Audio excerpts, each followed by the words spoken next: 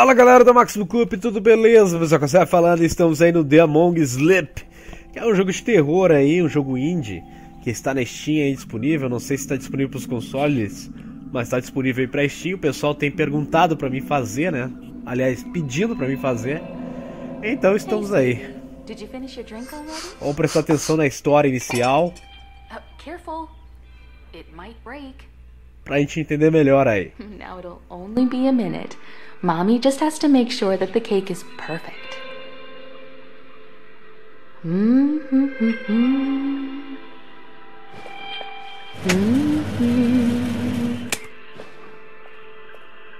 Let's see.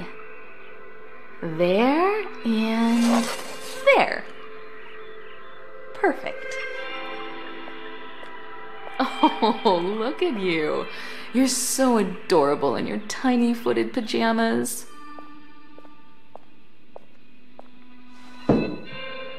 Happy birthday, sweetie. Wow, 2 years today. Oops. I think I know a little someone who's ready for some cake. Chugga chugga chugga chugga choo choo. Here it comes, through the tunnel, choo-choo.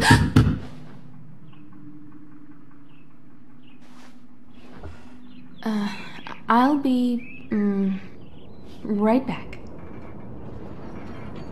Tem alguma coisa estranha aí com essa mulher, hein? What are you doing?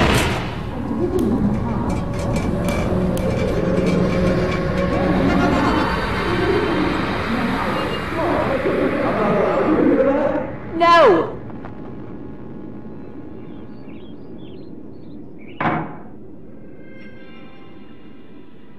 Hey, you. Look what I found. I wonder what it is. Why don't we go upstairs and find out?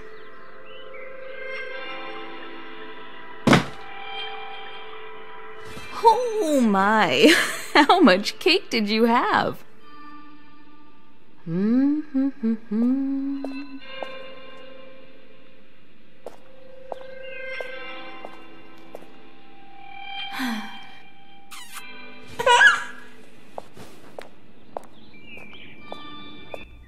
Isso aqui é a introdução do jogo, pelo que a gente tá vendo aí, da Crybyte Studio.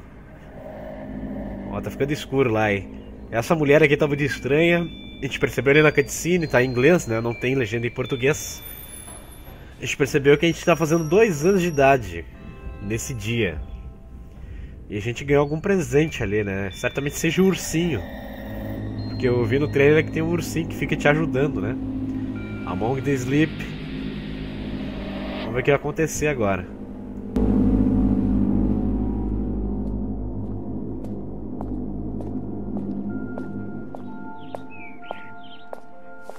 Here we are.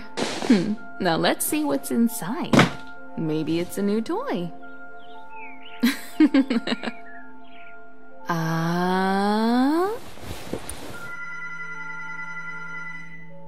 Okay, sweetie.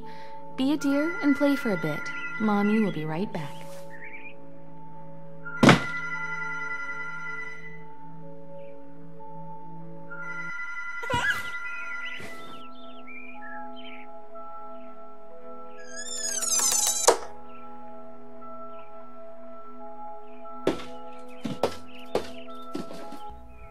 Então é isso, agora finalmente nós podemos jogar. Aqui nossa primeira gameplay, no nosso quarto. Eu acho que a gente é um menino, né? Pelas paredes estarem azul, apesar daquela mofada rosa. Legal que a gente pode mexer aqui com todos os objetos que a gente encontra na tela. Tá certo que isso não é nenhuma novidade, mas para um jogo indie tá muito bacana. Essa engine aqui, o motor gráfico é a Unity, que é muito usada aí pelos jogos indies, inclusive os jogos indies BR, que são gratuitos, usa essa Unity. Só que aqui, como a gente vê, Among the Sleep tá bem bonito, né? Tá muito bem feito, comparado a muitos outros jogos feitos por esse motor gráfico. Aqui tá ensinando apertando o shift corre. A gente corre igual criança, né? Igual bebê praticamente. Olha só, a gente cai, a gente não pode correr muito. Agora a gente tem que achar o urso. Mas cadê esse urso vagabundo? Vamos ver se a gente pula aqui. A gente pode subir nas coisas. E o desgraçado não tá aqui.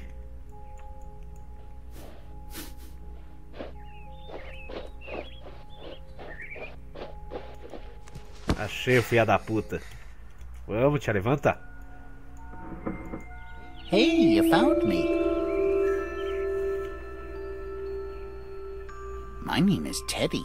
Nice to meet you. Nossa, que bugado, cara. What's your name? Not much of a talker yet, eh? Let's play a game. I know. I'll hide the pink elephant while you're not looking. Ele disse que vai esconder o elefante rosa. Come here. Turn around and cover your eyes. E eu tenho que achar. Agora ele tá pedindo pra mim fechar os olhos pra ele fazer isso, apertando o ESC. Ah, olha só que legal. Quando a gente aperta ESC, que seria o pause, a gente também põe a mão na cara, olha só, pra fechar os olhos, no caso, pra proteger os olhos. There. You can look now.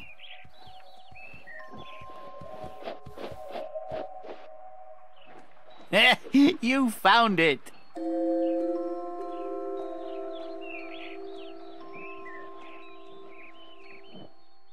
Wow. Is that a music box? Does it work?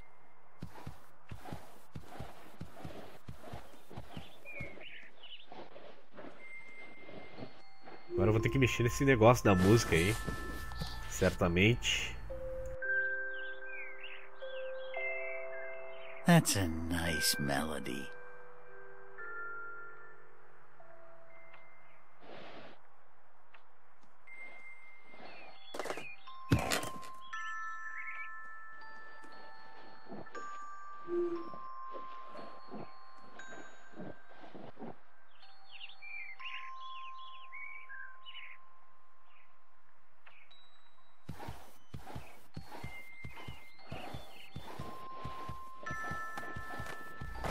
E agora o que esse urso vai aprontar?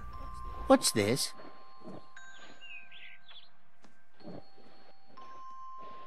Five thirsty animals upon a dry, dry hill.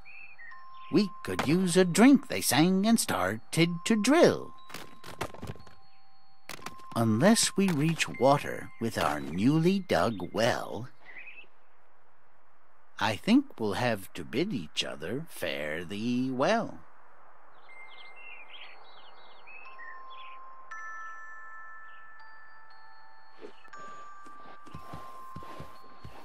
Oh!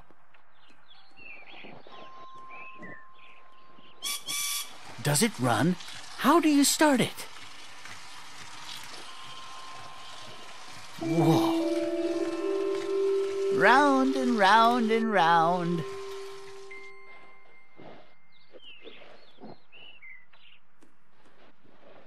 Hey, pick me up and carry me on your back.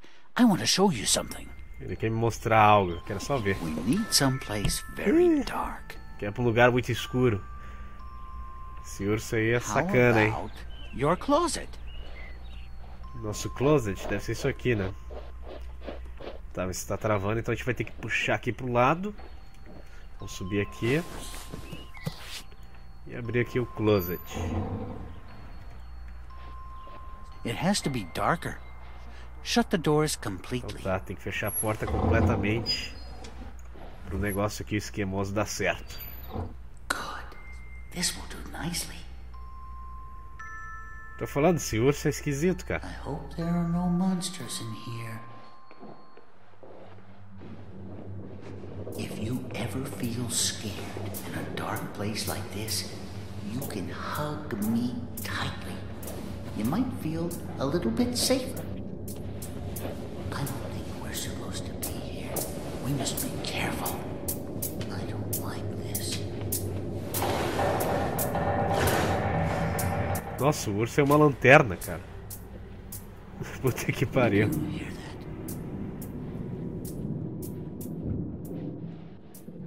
I think something's coming. There you are. What are you doing in the closet? Oh, are you playing with your new friend? Hello, Mr. Bear. Nice to meet you. How are you today? You've got to stop hiding from Mommy. I hope you had a good birthday, hon. Mommy would be very sad if you didn't. And now it's time for bed. If you go to sleep now, you can wake up early tomorrow and play with your friend all day. Every little boy and girl are sleeping now, all over the world. And they're waiting just for you. We shouldn't keep them. Good night, hon. Sweet dreams.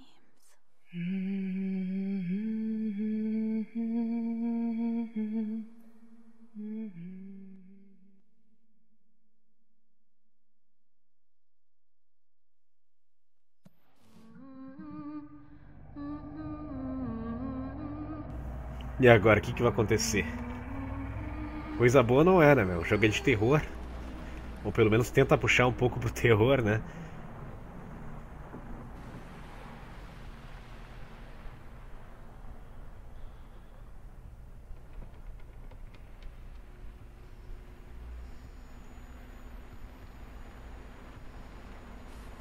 Que isso, cara? Que isso? O urso tá sendo puxado, velho. Olha só que loucura. Tem alguma coisa paranormal nessa casa aí. Eu acho que essa mulher aí deve ter algum problema na cabeça, não é possível.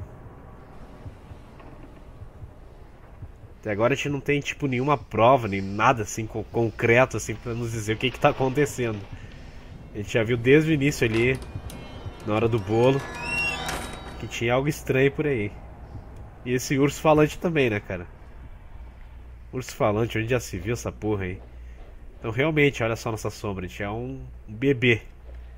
A gente é indefeso, a gente não tem nenhum ataque, a não ser se esconder e procurar as coisas, né? No caso, os objetos. Então vamos sair do quarto. Eita porra. Ali tá ensinando que se a gente apertar Q e E, a gente vai pro lado aqui.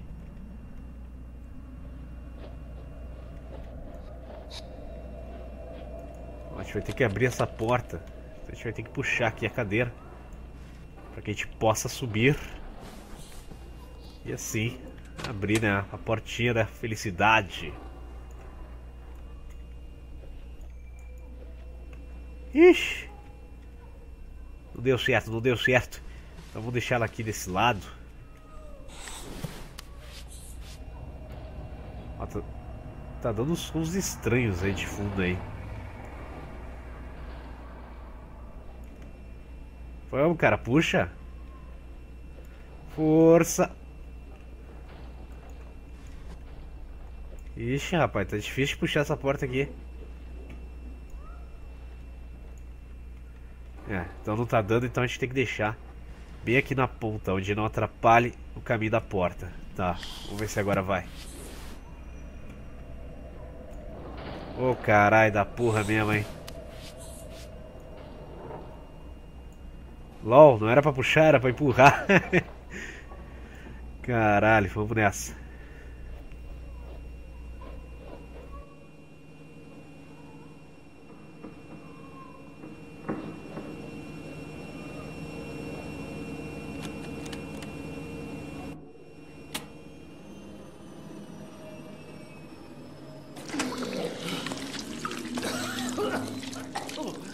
Thank you. Something's not right. We need to find your mother. Algo não está certo, a gente precisa achar a mãe do garoto aí. Realmente não dá certo, por esses sons aí não tem nada certo nessa porra aí. Inclusive esse urso falante, né, cara? Começando por aí já.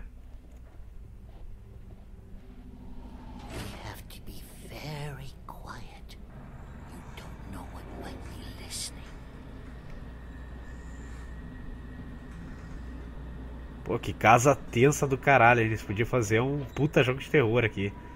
Só nessa casa aí.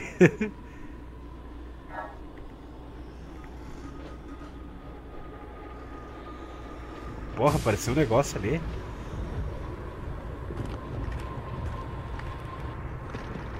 Ah, esses sons são foda. Ixi, não tô gostando, hein.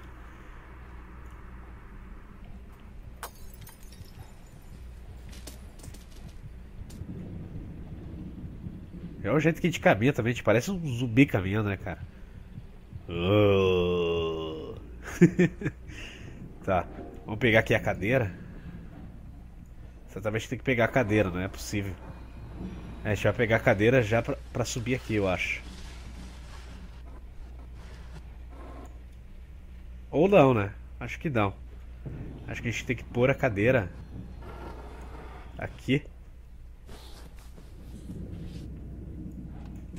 E agora é só empurrar a porta. Que isso? Caralho, que susto, velho. Quem é que guarda essas porra em casa, velho? O negócio vestido parecendo uma pessoa. Que isso, cara? Opa. Eu escutei só, eu sei que você está aí, então apareça.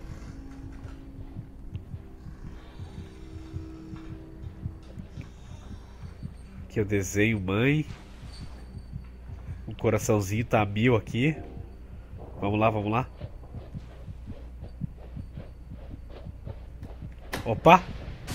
Vai tomar no cu, rapá! Para de assustar!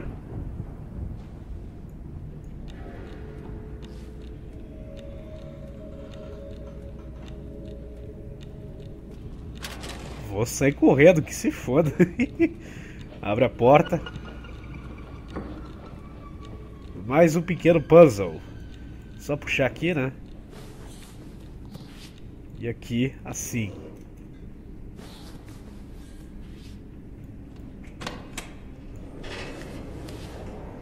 Mamãe! Mamãe, acorda!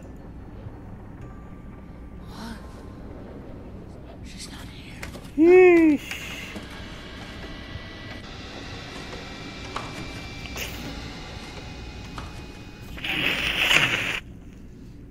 É, sentiram o drama aí, galera. A mãe do guri não tá ali, abriu a porta do nada. Tem esse bagulho no chão aí, não tá legal. Eu vou andar com o bicho na mão, cara, que se foda.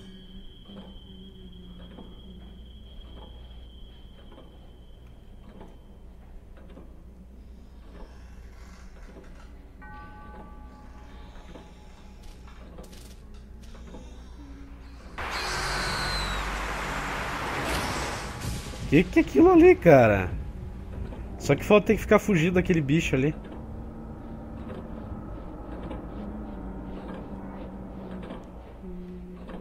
Não cai, filha da puta. Aê.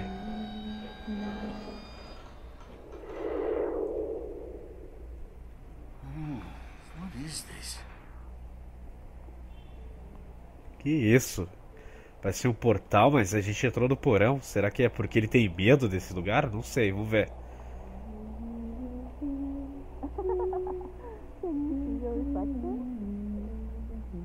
It's her, but it seems A gente pegou alguma coisa ali, né? Ah, o colar da mãe dele. A gente tem inventário também, olha só que legal. Então a gente vai usar esse colar pra alguma coisa.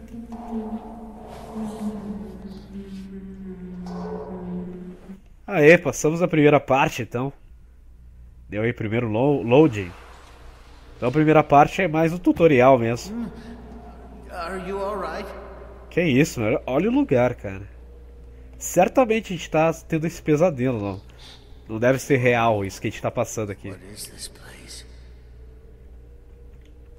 Deve ser algum pesadelo, não é possível. A playhouse? What's that doing here?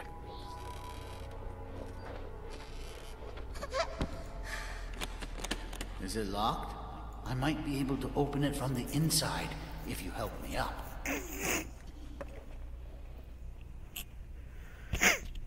Whoa, look at this place.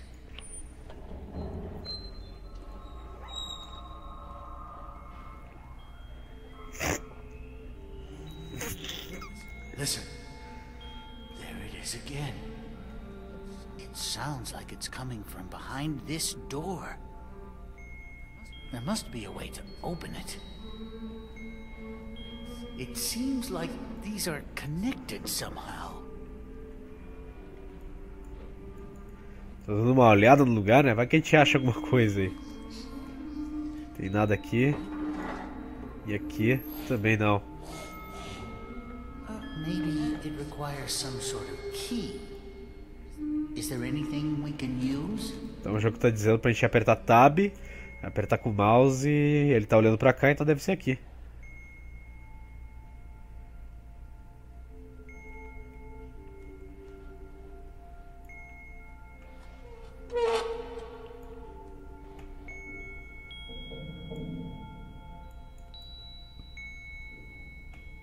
Nossa, que horrível de girar isso aqui.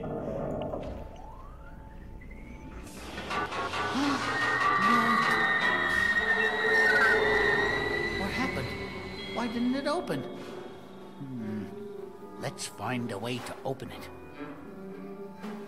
What did you find? It's rather small, but it looks like my paws might fit.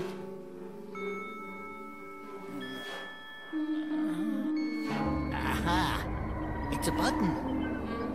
That's it. It seems like the memory you share with her unlocked the door. Maybe if we can find more memories like this, it might bring us to her. A gente precisa achar memórias We need 3 more. pra gente abrir outras passagens. Acho que é isso, pelo que eu tô entendendo aqui. To be honest, it scares me a bit. But don't worry, I'll do my best to keep it.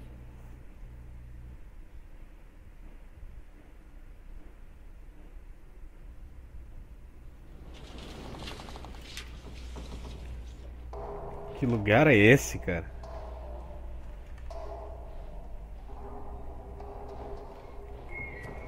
Well, this doesn't look too bad. I hope the memory is close by. O jogo ele te deixa tenso, mas o bom é que tem esse urso junto, né? E esse urso ele fica o tempo todo falando contigo, então tu acaba te sentindo mais seguro aqui no jogo. O que é isso aqui? Ué? Parece um mecanismo que a gente fez girar pegando esse negócio. A gente tem ele no inventário. Pra alguma coisa a gente vai usar ele. Então beleza.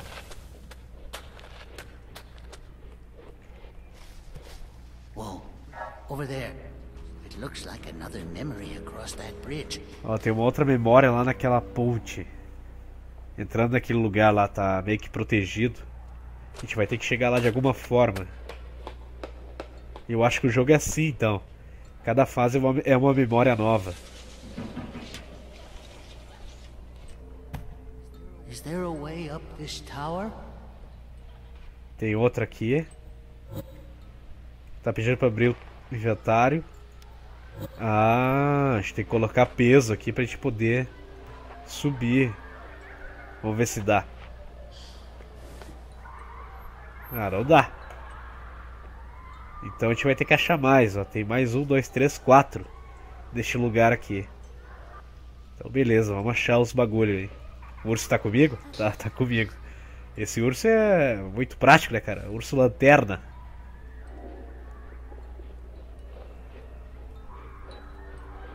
Deve ter um aqui dentro, não é possível.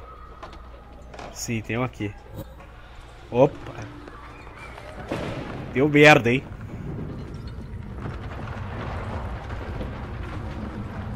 Ai, meu Deus do céu, ai, Chessuis.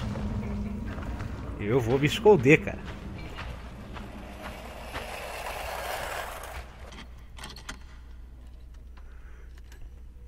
Eu não entendi. Me trancaram e abriram assim do nada. Beleza, tá dizendo pra gente tomar cuidado. Agora tudo se apagou, ficou mais escuro aqui, mais sinistro. Tá, o urso tá comigo, é o que importa. Tá com o urso, tá com o Chessuis. Que barulho foi esse, cara? A bola lá andando sozinha. Esse bagulho tá estranho. Tá muito estranho isso aqui, cara. Tá estranho.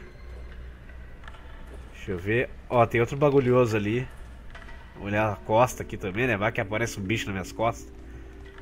Vou subir aqui a pedra. A gente tem que achar 4, né? Então a gente achou o primeiro. Deixa eu ver se aqui atrás tem algo. Tem nada não.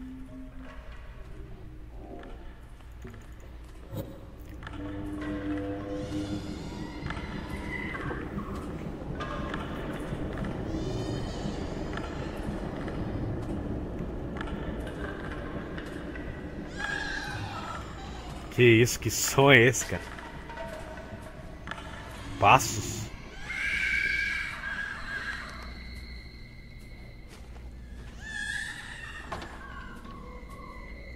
Alguma treta aconteceu aqui nesse lugar, cara. Não é possível. Esse espaço aí, esses sons, tá muito estranho. Tem vários caminhos, né? Tem 4 caminhos certinho. Que isso, cara? Tô achando que é fantasma essas porra aí. O que tem pra cá? Não tem nada.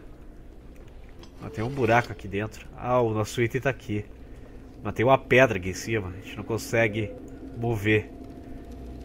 Ah, tem aquela roda. Olha só, mas é a roda. É a roda da felicidade. Ih, não deu certo, hein? Mas essa roda veio muito fraco. Vamos. Vem pra cá, vem pra cá. E vai, vagabunda. Puta que pariu. Mas essa pedra tá difícil de tirar. Aê, conseguimos. E agora, como é que abre o bagulhoso aqui?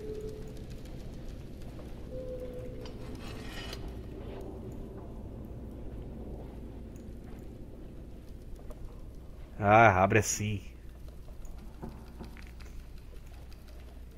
Aí, pegamos o primeiro. O segundo, quer dizer.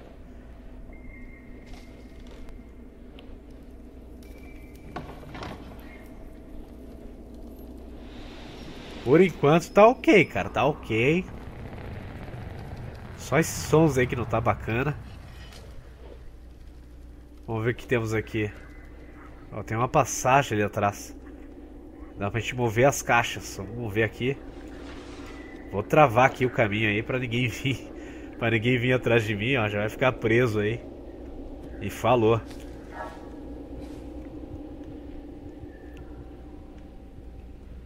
E o coração tá batendo. Primeiro vamos ver o que temos aqui.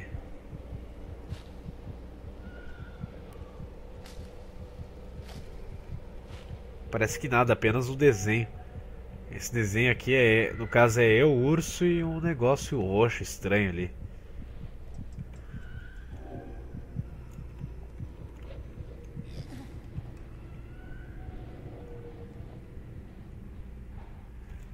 Vamos ter que entrar, né?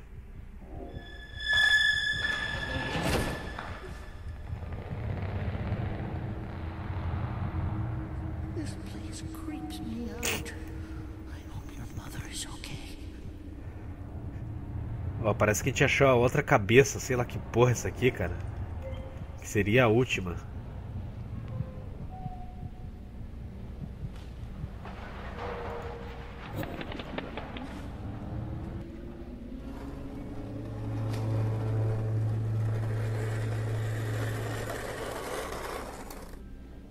Só queria saber que bicho é esse que fica arrastando as coisas, cara. A gente ainda vai tomar susto com essa porra, tô até vendo. Vai, abre essa merda. Aí. Vou ficar com o urso na mão, né, cara? O urso acho que é Chessuis, cara. Ele protege aqui. Acho que a gente já tem os 4, já temos os 4. Então acho que a gente já pode ir correndo pra colocar os itens lá. Pega o urso. Tá esquisito, hein?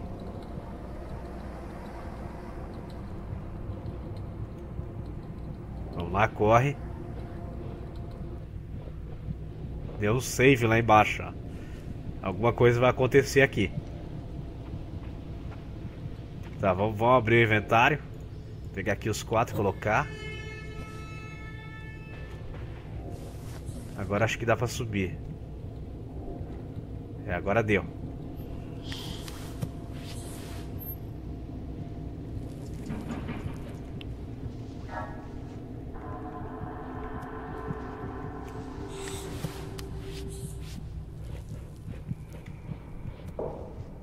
Pô, que lugarzinho bem fodido, hein? Não dá pra deixar a criança brincar nisso aqui não, hein?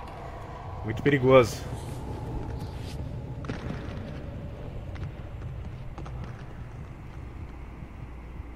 Pô, que tensão, cara. O jogo, ele te deixa tenso, ele não te dá medo. Mas ele tá te deixando tenso. Até agora, pelo menos, não apareceu nenhum bicho, né? Nenhuma coisa assim que demonstre terror no jogo.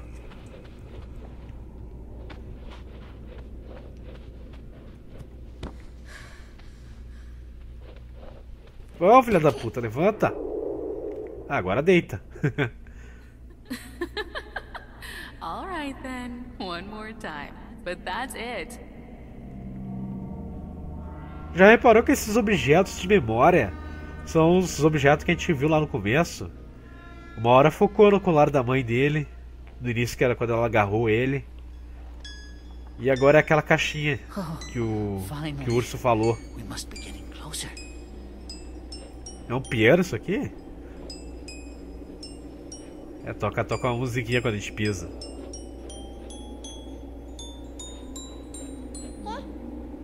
Musiquinha não, né? Toca um som.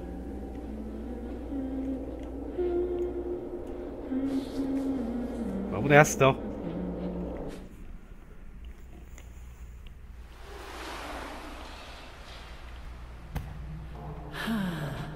We made it back.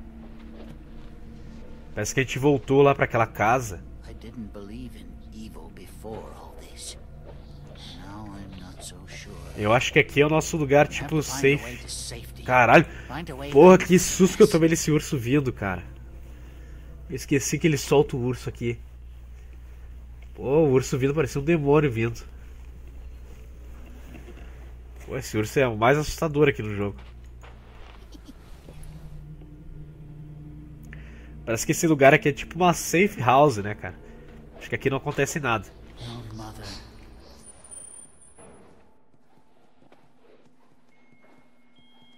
She must be so worried about you. But don't be afraid. You and me will work this all out together. I know we will. Well, you know the ropes by now. Tá, agora certamente a gente vai ter que pôr um novo objeto, né? Aqui dentro.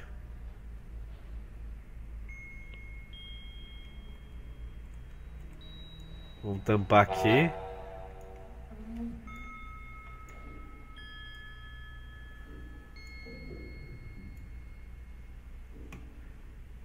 Ah, como é ruim girar isso aqui, cara.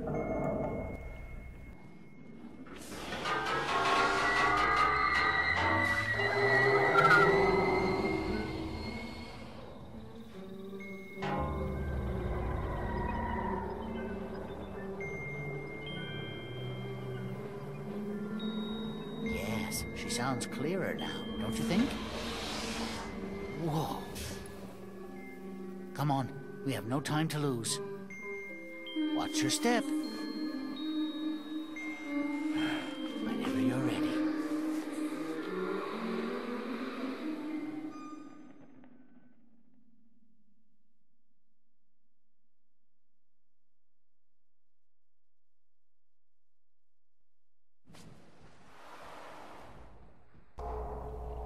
Ih, chegamos no lugar escuro aqui de novo. Parece que a gente voltou pra casa. Ou alguma outra casa, eu não sei. A gente tá meio que vivenciando memórias. mansão da mãe dele, né, cara? É dele e da mãe dele. Eu ainda não entendi direito. What is this place? I think we should keep quiet. Vou pegar o urso na mão aqui, vai saber, né, cara? Escuridão aqui, ele disse que tá com medo desse lugar. Tem árvore dentro da casa, cara, que bosta. É uma casa muito ecológica. Tá, vamos embora, vamos abrir aqui a porta. Então vou finalizar o vídeo por aqui, galera. Espero que vocês tenham gostado aí do The Among Sleep, que é um jogo indie aí, bem bacana, vocês estão vendo, né? Agora o jogo tá começando a ficar meio que terror, né? Não terror, né? Mas ele tá dando uma atenção. E tá começando a ficar interessante a história também dele. Então se vocês querem continuação dessa série, é só deixar os comentários aí. E eu vou analisar os comentários e o feed de vocês. Dependendo, né? Eu trago aí outros vídeos de The Among Sleep, que não deve ser tão longo esse jogo. A gente pode zerar ele rapidinho aqui no canal. É uma série a mais pra vocês. É um entretenimento a mais aí no canal. Então é isso, galera. Deixa eu clicar no gostei, favoritar. Deixe seu comentário. Visite a nossa parceira Loja e também a nossa loja Maximum Story.